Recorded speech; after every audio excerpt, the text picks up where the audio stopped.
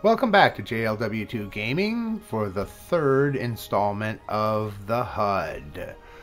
So let's get started right off. We're going to look at the mail. Mail is pretty straightforward. It's where you get your inbox. That's where you compose your messages. Make sure you put a subject in if you need to. If you actually have to pick something up from the mail, say there's an actual package in here, an item, you actually have to go to a mailbox, which would look something like that console over there. They're all over in the game, different ways to get there. But for the most part, it will be there. If you have to put something into a mail to send it to somebody else, you have to go there. Next up, we have social. We've already discussed this before. Find a team, find a fleet, team settings, change. If you're the leader, you can change all this. Friends, your friends list, ignored, people you've put on ignore, and search everybody in the area. Next up is game menu. This is a very important one. You can rearrange the HUD. That means everything on your HUD you can move around. Your mini map, you can put, you want your power tray over here because you like it over here, doesn't matter. You can put anything anywhere. Hit escape to exit. Next up, options. Options are a big thing. As I said, the first thing we're going to do is go over here, make sure this voice chat is disabled. We're actually going to go to Yeti because I'm using a Yeti microphone and headphones. Then we're going to hit apply.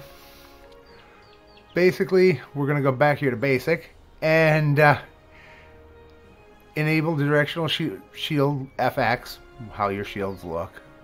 Compact UI. Move equipment items. Newly rendered ship. So basically you can turn off the ability, say you get a new ship, it'll move all your gear from one ship to the other. You can turn that off. Difficulty. You can change your difficulty. You can also do that in the game. Right under, we'll show that when we get there. But yeah, you can do that. Oops, wrong one.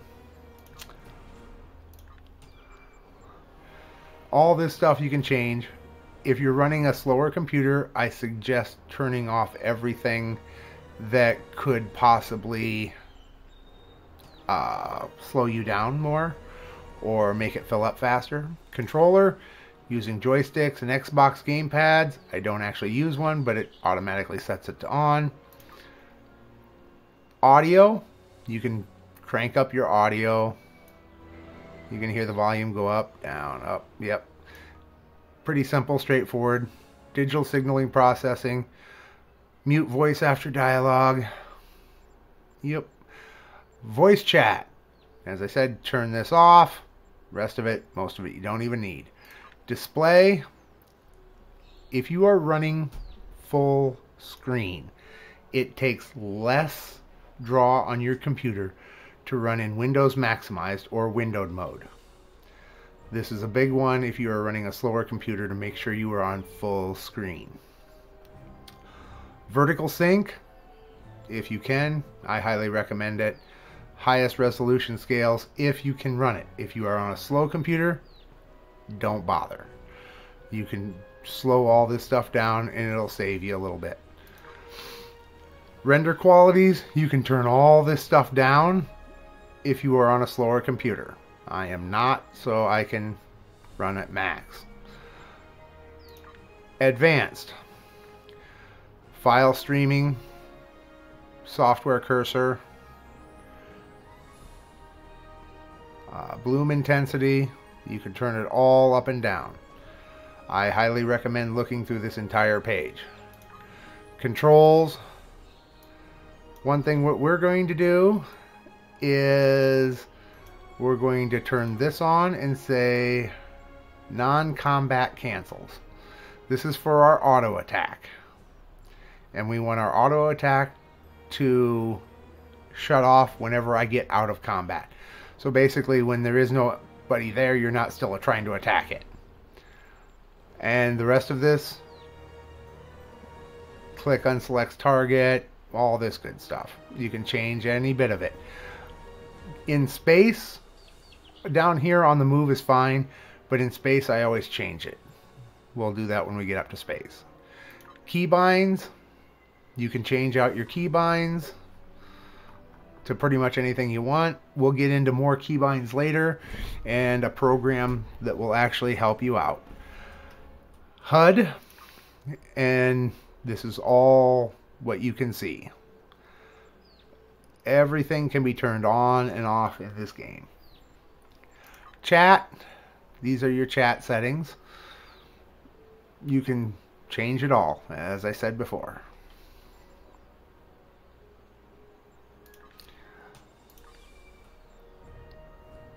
Chat settings, again, it's another way from down here to change your colors and what have you. Change character will log us out, and if we have another character, log out, self-explanatory, exit, self-explanatory. Now, this little question mark is help and support. If you need to put in a ticket, request GM, report bugs, what's new, when you come in, this will be flashing. If you click on what's new, it basically tells you what's new in Awakening, and that will shut off the flashing part. Access library computer. There are different quests that need you to access computers. You can turn off your helps tips. Basically little pop-ups as you're running around, you'll see them. I don't mind them, so it doesn't really bother me. And you can view your tickets.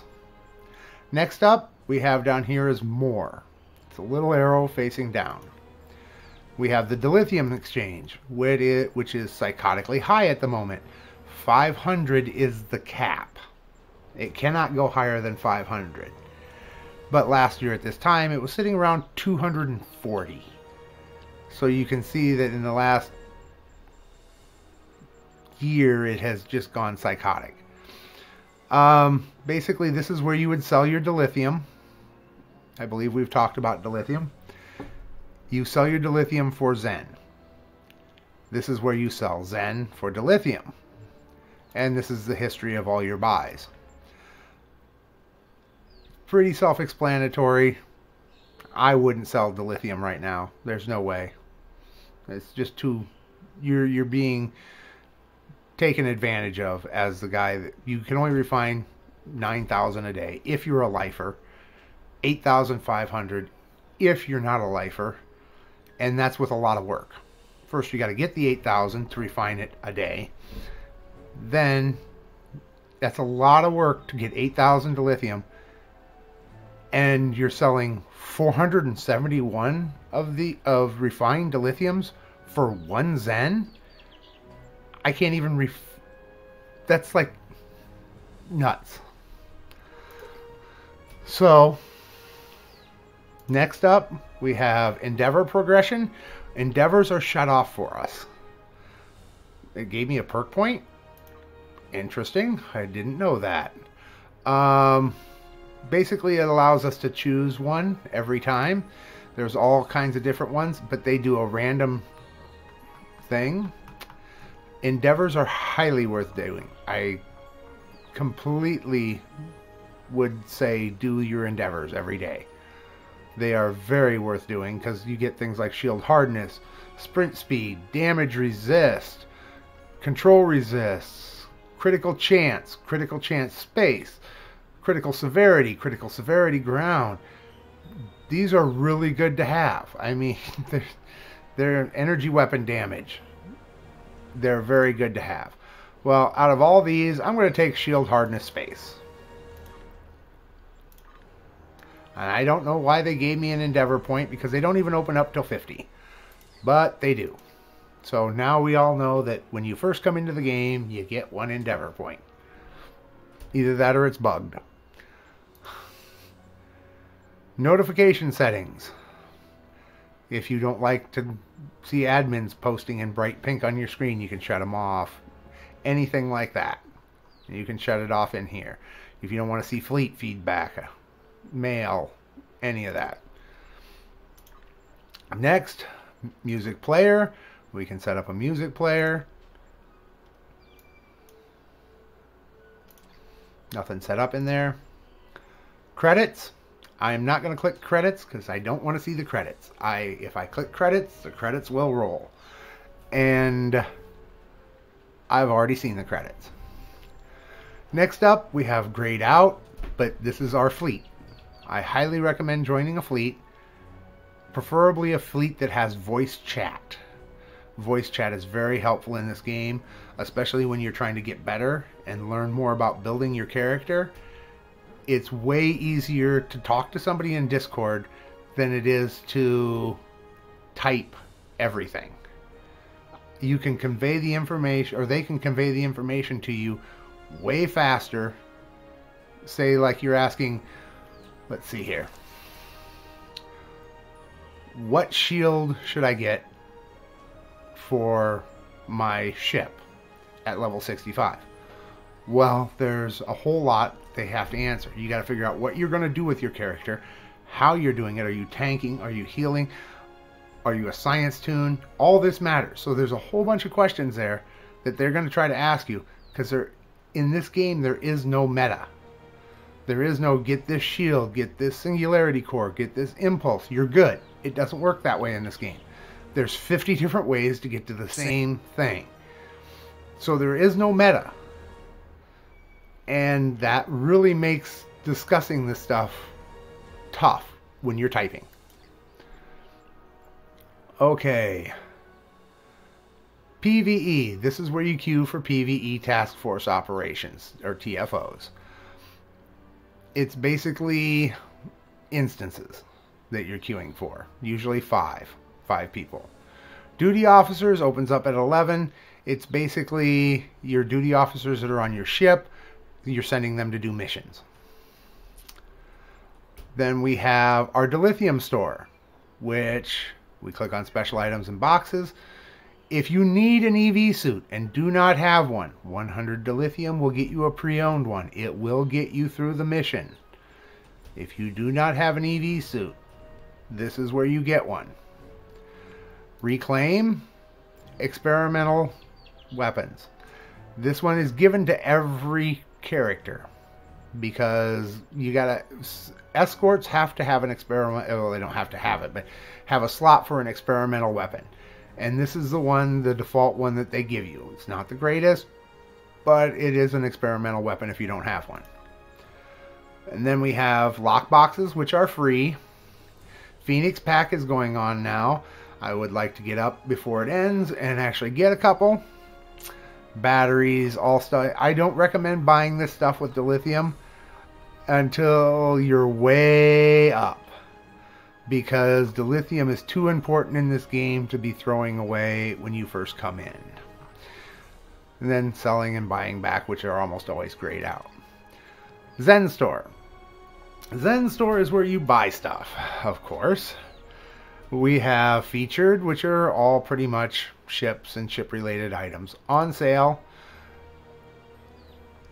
Basically, as it says, everything that's on sale. Master keys for opening up lockboxes. If you really want to gamble, go for it.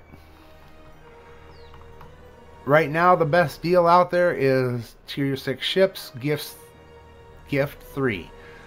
You can give them to other players, but for a Tier 6 ship at for 3 Tier 6 ships at 4,500 East or Zen, if we go down here to ships, each ship is 2,500. So that's a pretty good deal. And these are on sale.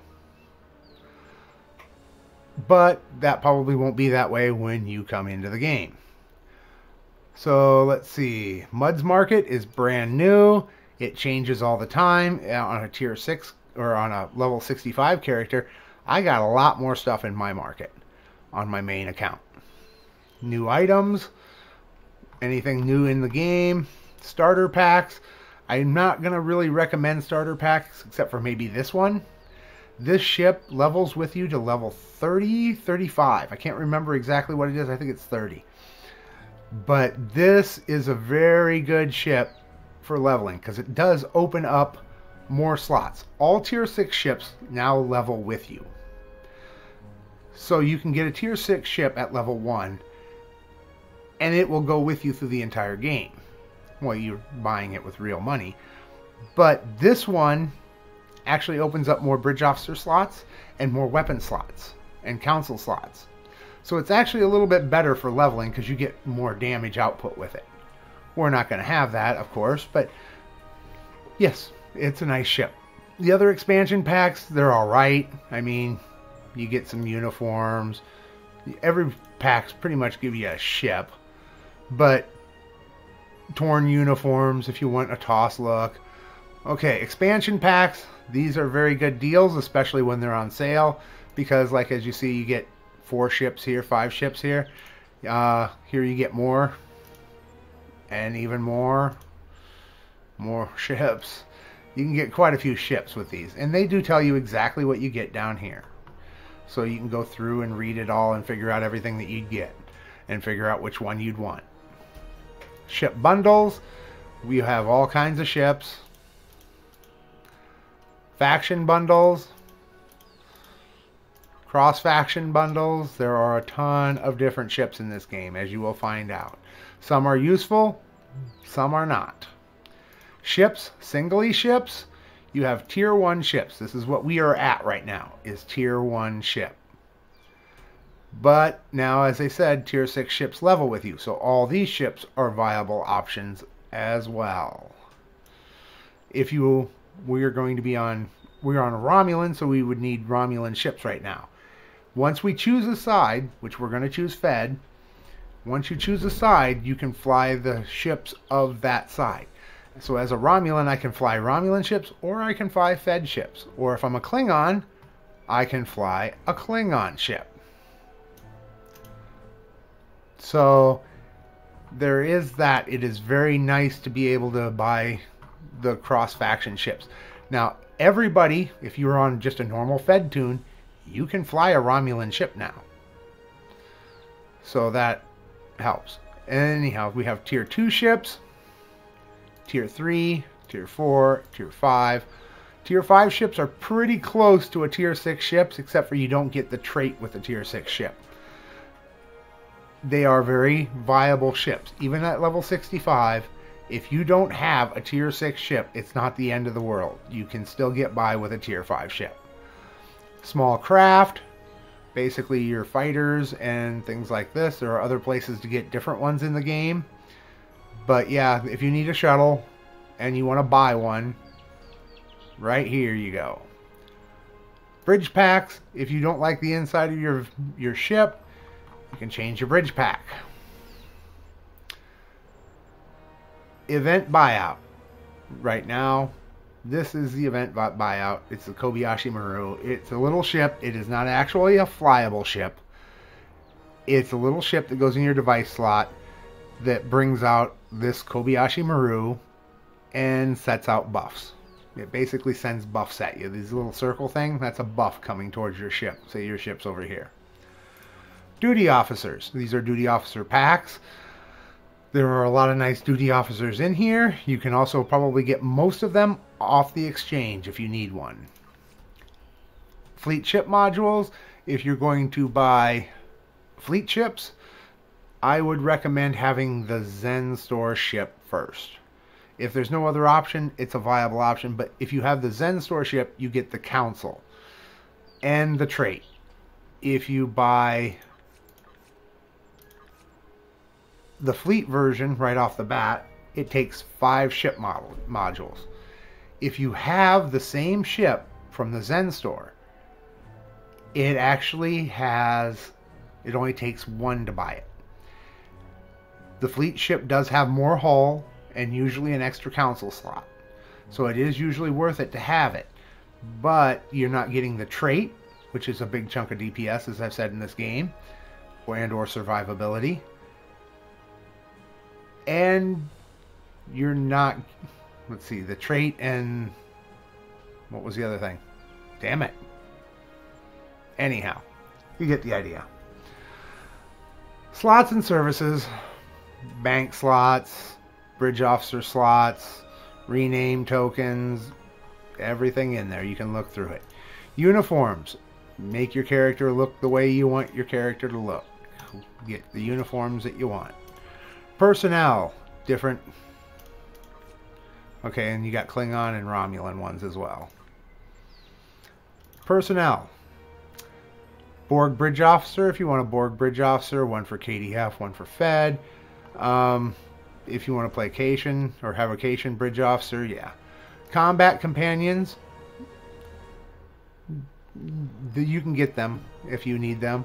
Some of them are nice. This one's pretty decent, but you got to buy it for every character. I'm not even going to go into that today. Companions, these are just pets. They don't do anything in the game except for look special. Species, if you want to play a Cation, you have to buy that ability. Cardassian, you got to buy that ability. Ferosan, you get the idea.